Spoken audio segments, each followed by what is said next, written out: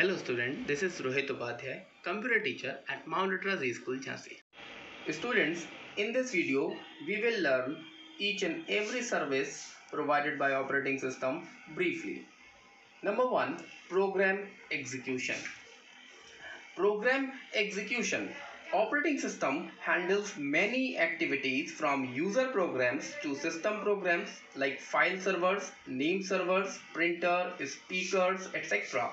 Each of these activities are referred as process. A process is the collection, a complete execution of a task with respect to program management. The operating system performs the following activities: loads a program into memory, execute the program, handles program execution, provide a mechanism for process synchronization, provides a mechanism for process communication, and provide a mechanism for deadlock handling. So these all are the services that under program execution. Next service provided by operating system, that is input output operation. Input output operation means read or write operation with any file or any specific input output device. The input output system comprises of the input output device and their corresponding device driver software. The driver hides the hardware details of the device from the user.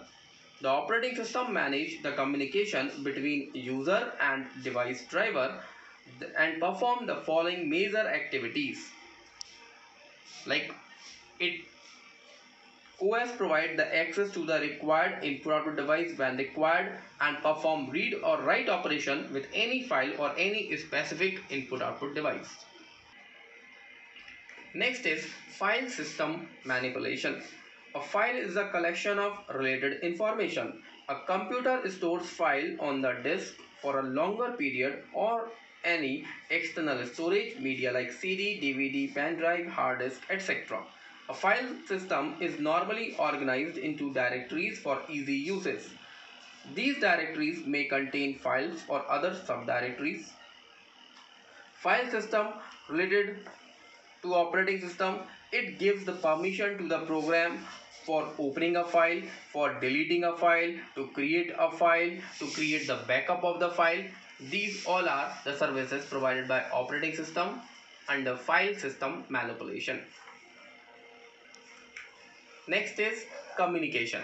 Communication is the process often require data to be transferred between them. In a distributed system, multiple processes share memory, peripheral devices.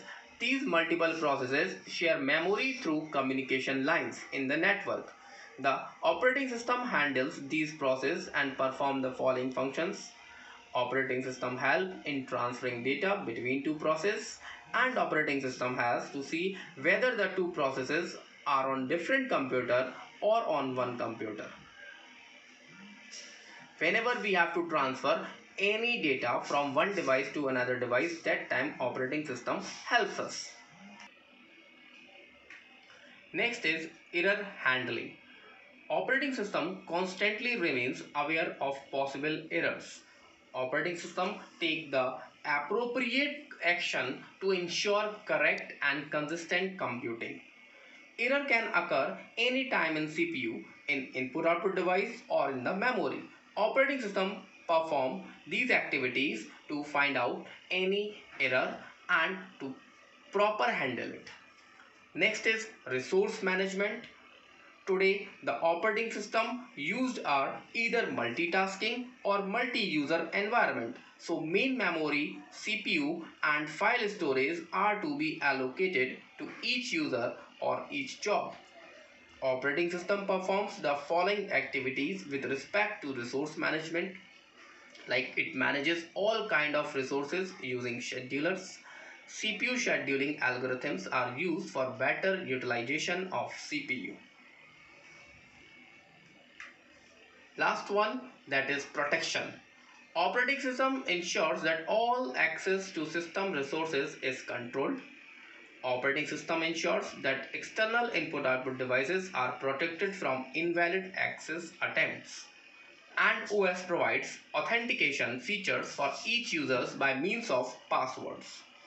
Protection refers to mechanism or a way to control and secure the access of programs, processes or users to the resources defined by the computer system.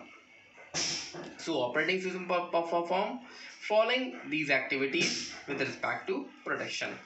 These all are the services provided by operating system.